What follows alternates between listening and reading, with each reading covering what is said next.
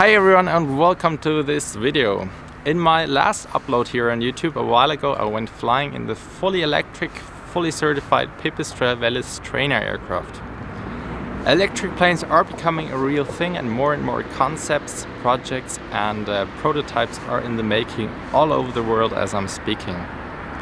One of these projects that particularly took my attention is taking shape right behind these hangar doors down there. Some of you might be familiar with the Sling TSI, which is a popular four-seater kit plane from South Africa that you can order in parts to build all by yourself at home. A group of students from the Technical University here in Zurich are doing just that. But it's not gonna be any regular Sling with a combustion engine. No, these guys are actually putting an electric powertrain that they are developing all by themselves. They invited me to take a look at their project and you guys are more than welcome to join me on this little tour today. Let's go have a look.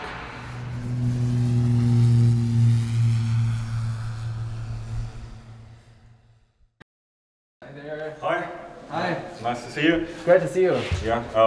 My name is Alex. I'm co-founder of the e-Sling Focus project and supporter of the Focus students in this project. And yeah, welcome to our hangar. Let's show you around.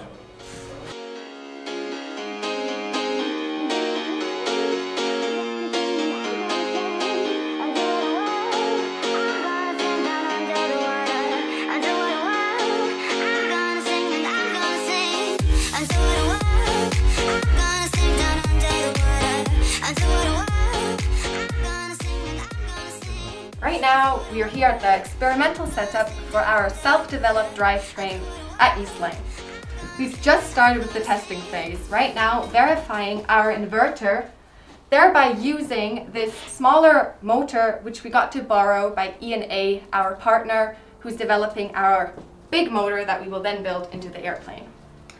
Here you can see our testing stand, and later on a propeller will be attached on this side, so that at the end we can verify the entire electrical powertrain. So this is the wing. We will place the battery box in this part of the wing, and then we have a second battery box obviously at the second wing and a third battery box in front of the canopy.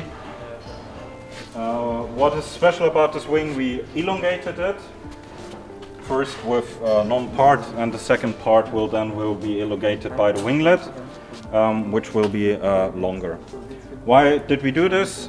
Quite simply, this increases the efficiency of the aircraft flying, which is quite important for us as electric aviation still has a range problem. Why didn't we go longer?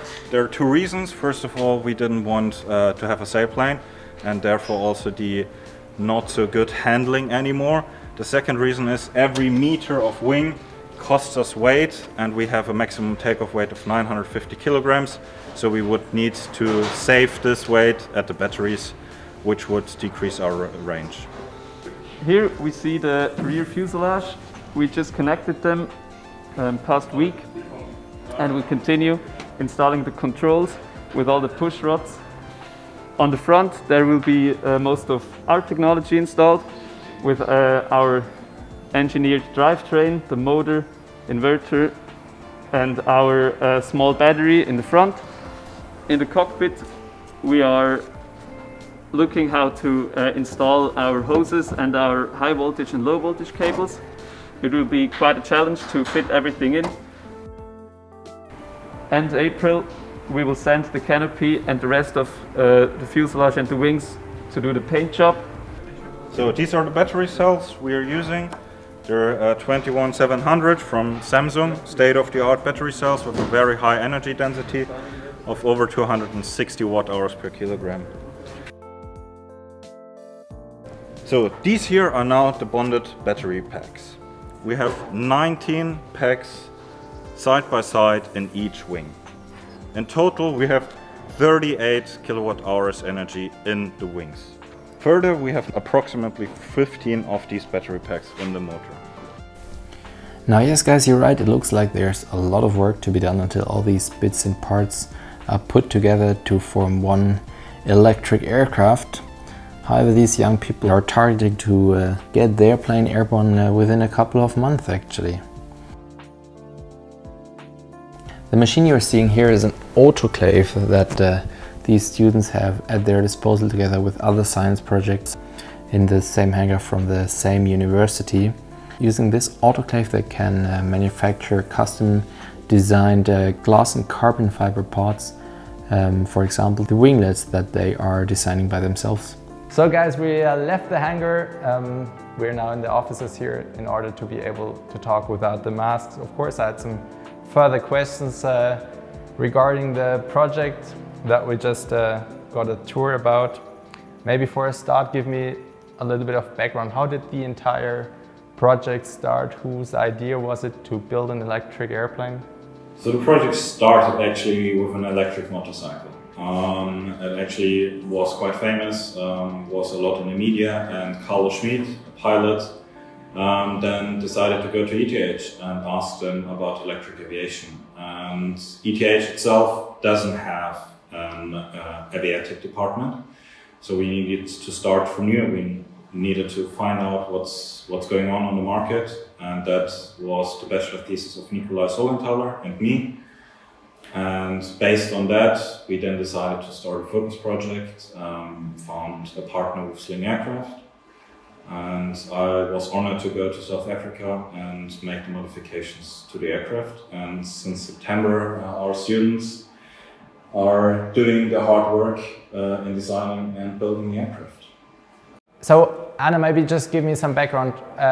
You're a group of students from, I think, mechanical and electrical engineering. How many are there? And just tell me a little about that.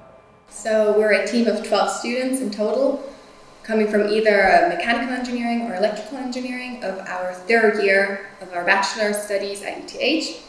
And to be exact, we are 9 mechanical students and 3 electrical engineering students. And we're split up in 4 teams, having software, batteries, mechanics, and then the last one, motor inverter, and that's where I'm part of. Sounds awesome. Alex, you mentioned the Sling. Why did you choose the Sling? How did the partnership with Sling Aircraft from South Africa start? So what was important for us is that we have a partner who stands behind us and who helps us and who is also allowing us to make changes to the aircraft. That's quite an interesting problem for most aircraft manufacturers. They don't want to give up their secrets. And yeah, so Sling was able to do all of that. And we got to know them over, again, over Carlo Schmid, over ABB connections. As we were able to once present our project at ABB, and that's, yeah, then started talking, the talks in ABB, and yeah. Sounds interesting. I guess the question that you guys might be hearing most, what's the range and what's the range or what's the endurance that you guys are targeting with this plane? So in full capacity, which is a maximum takeoff weight of 950 kilograms, we have an endurance of roughly 1.5 hours. That's around 250 kilometers range. That sounds impressive. Not the heart, but maybe one of the important bits of the electric powertrain are the batteries. You already showed me a little bit about the batteries before in the hangar. I guess the biggest issue with electric flight for the time being is the limited energy density of the battery cells. You're emphasizing your powertrain that you're developing is modular. Can you tell how much work is going to go into like re-evaluating and recertifying new batteries once better batteries are coming out in the future? So the certification of the batteries is not that hard to do. We just need to prove that they can withstand certain loads and that we can that it can fly the normal flight of the aircraft. So if the batteries get better, it gets less and less hard to certify them, which is quite positive for us, obviously. Let's look into the future. Once your project is completed in May, is there any long-term commercial interest with your project? Do you think you can maybe sell this to Sling or yourself? So this is a research program. It's fully research.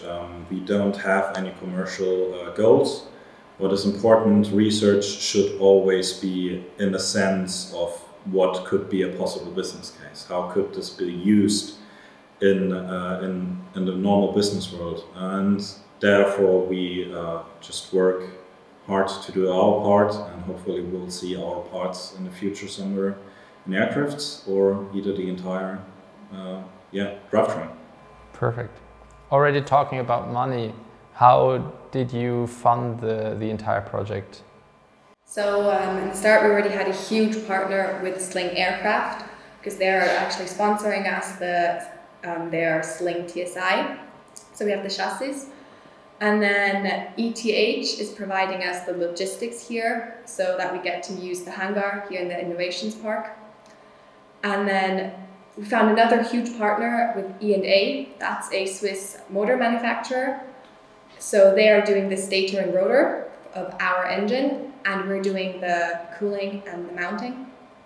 And apart from that, we have over 100 other companies that sponsor and support us by giving further material. Do you have a deadline or like a target when your first flight's gonna be happening?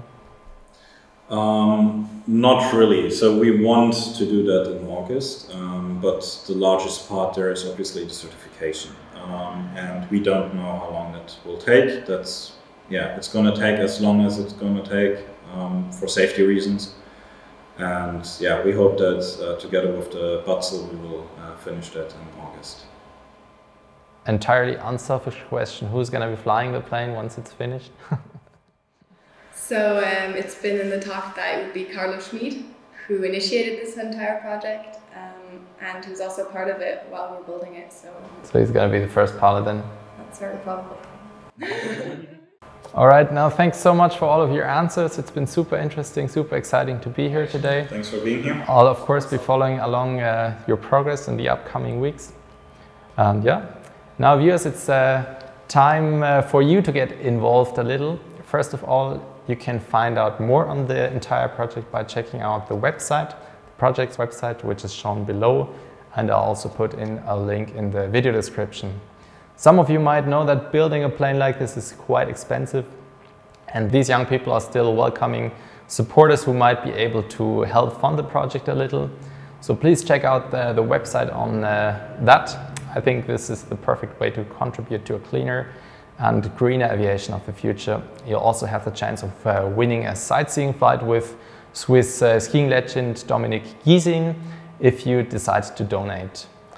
Also post your comment or a question down below this video. I think Anna, you might have the time maybe to check out the comment section and answer questions firsthand from time to time. That's amazing. So please comment below and also like this video in case you enjoyed watching. Subscribe to the channel for more videos like this one. And thanks for watching. Hope to see you soon. Stay safe and many happy landings out there.